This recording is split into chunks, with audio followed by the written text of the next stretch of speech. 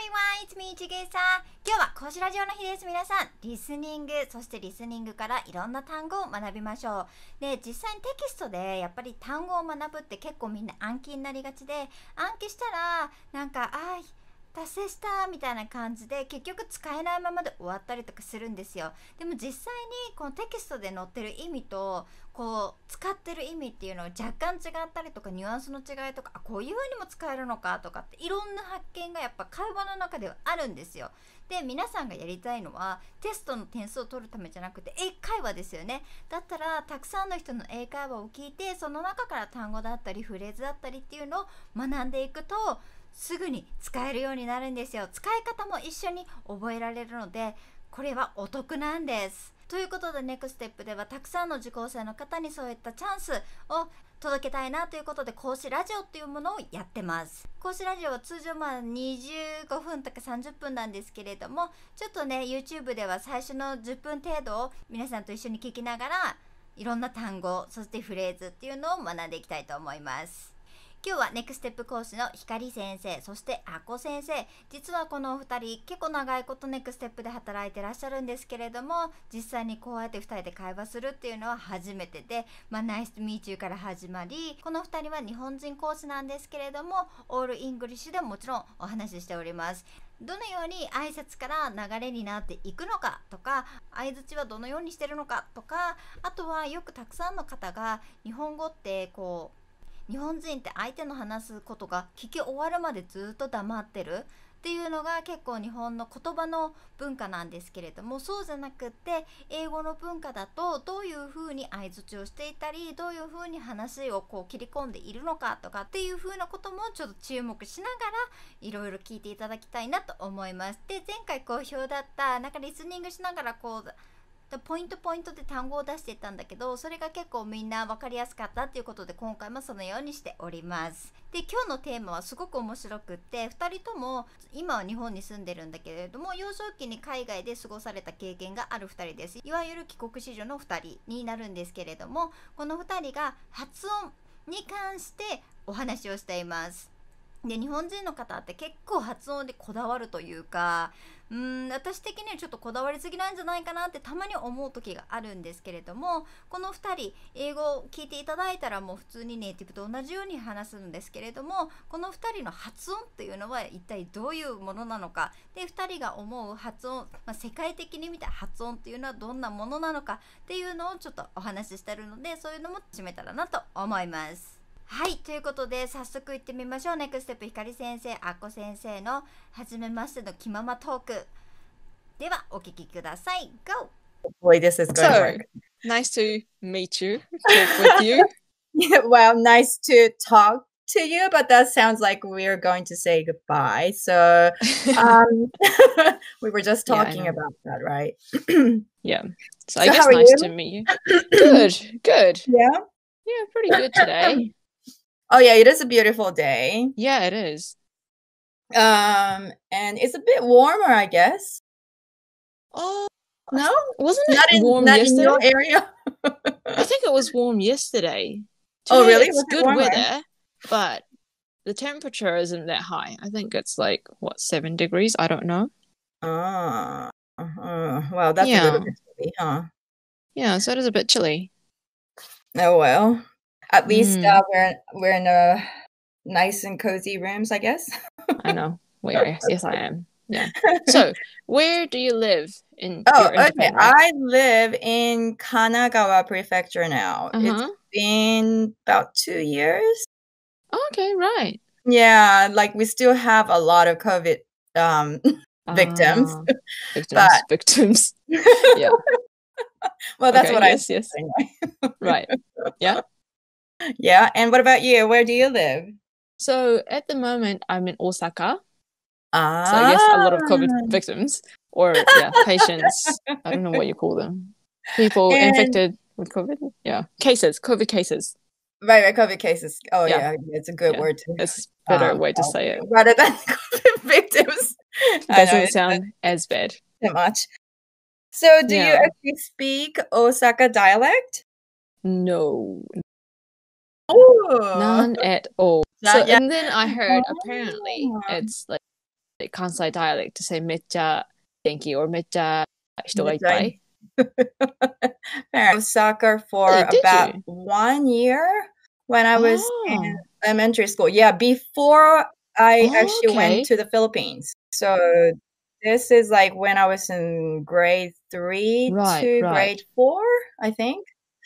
But within 1 year, apparently I picked up Osaka dialect very well. So my mom's like, you became an Osaka person. Yeah, I think that tends to happen with kids. Like they pick up languages or dialects really quickly or accents. Oh, yeah, definitely. So I think I was in Australia when I was, I don't know, 5 or so. And apparently at the end of our stay, I was speaking like an Aussie. So if I was on the phone, they can't really tell. Yeah, so I had an Aussie But accent. I always wanted to know, like, what's the major difference between Australian English and Gosh, don't do this to New me. Zealand English? Okay, I have to be honest. I don't know. You don't know? No, I don't know. But, like, I went to high school in New Zealand, and my PE teacher, physical education teacher, was originally from Australia. Oh, okay. So a lot of the students used to tease her for her Aussie accent. Really? But I can't tell the difference. Interesting. Yeah. Because even in Australia, there's like a big difference between like, people from Melbourne to like Sydney, like really? to people from Outback. I mean, I was actually in Melbourne for 9 years, and we consider our Australian English to be like much more sophisticated than the people inland. I know it sounds really snobbish, but oh well, most people like that anyway. Most people are proud of their English, so that's all right. Oh yeah, definitely.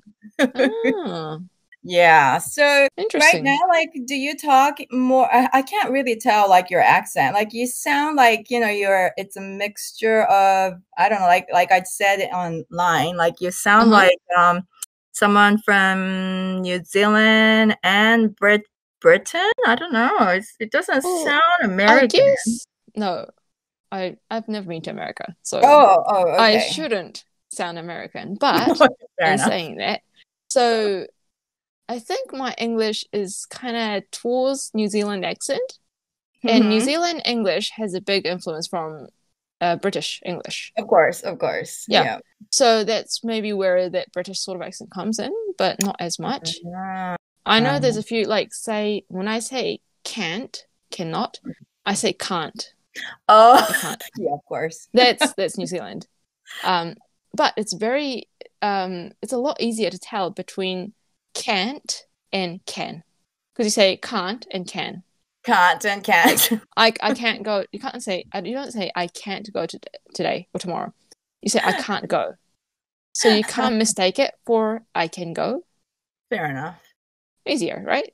Yeah, it's much easier for sure. Yeah. So I think it's more American. More New Zealand. But when I was in Japan before going to New Zealand, I had private lessons with an American teacher. And he told me that my vowel sounds are wrong. So he corrected them and made them become American vowel sounds. Americanized. Yeah. So that's where my English is really mixed. Like some people say that I have a little bit of American accent. And I told them, actually, I've never, ever been to America. Yeah. But I have a little bit of that. Fair enough. Yeah. Interesting. Well, so what would you say your English is like? Well, this Aussie? is something that we were going to ask the students, right? How we sound like. But I see, like I told you before, that the first country I lived was actually the Philippines. And I went to Japanese school until grade 6. Okay. And then, like, from middle school onwards, I went to an international school there, which is like, I think it was actually run by American people. So it's kind of American school. Yeah. And then, so, like, I first learned English from mainly American teachers there. And then, like, the Filipinos and Filipinas who are, you know, highly educated in, I guess, American education systems or whatever. So that's my base. And then I did my university degrees in Australia. So that's where I started picking up Aussie accent. Then after that, I lived in the States for a while. So like it all got mixed up. And then people started wondering, you know, where are you actually from? And I'm like, I know where I'm really from. Yeah. Yeah, so that's me. But the other thing is that I lived in Singapore for a little while. Yes, you did say that. Because my father's job. And I guess maybe this is a good time to introduce my mother's experience. Yes. I just hope that not many people get offended. We'll try to make sure it's going to wrap in the right way. But anyway, a funny story. Yeah. So after the Philippines, like my father was asked to move to Singapore. So we went there. And then like we were so used to the, you know, Filipino English. So we're like, yeah, you know, in Singapore, like we can communicate in English too. So it's going to be a lot of fun and all that.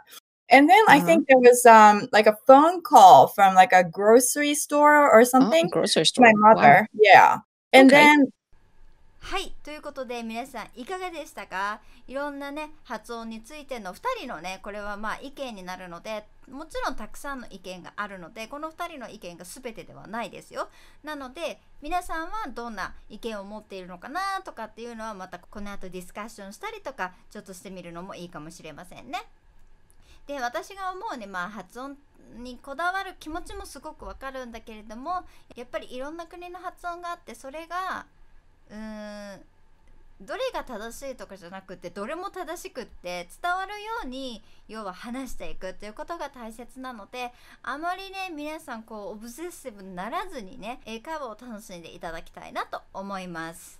はい、こちらね、Nextepのチャットメイト受講者の皆さんはもうすべて全編聞けるようにアップロードしておりますので、またいつでもお聞きください。はい、ということでたくさんねやっぱ会話から学べることって多いと思うんですよ。なのでまた木曜日頑張ってリスニング力、そして単語力、英会話表現力っていうのも一緒にまた学んでいきましょう。 Alright, that's it for today. So thanks for watching. この動画が皆さんの英語学習のお役に立ったっていう方はぜひグッドボタン、高評価教えてください。そしてコメントもお待ちしております。それでは I will see you next time. Bye bye.